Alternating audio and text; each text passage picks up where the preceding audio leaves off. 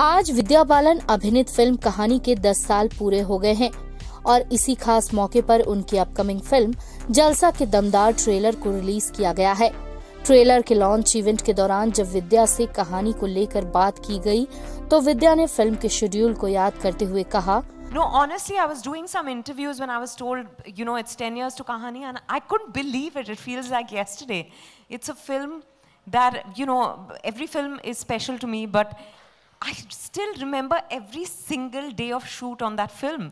And, I was just telling Vikram, like we were waiting outside, we had a screening at one of the theaters on the day of release, and we were waiting outside for the film to complete so that we could come in and meet real audiences. And 10 years, my God, but that film has given us so much, and we will forever be grateful for that.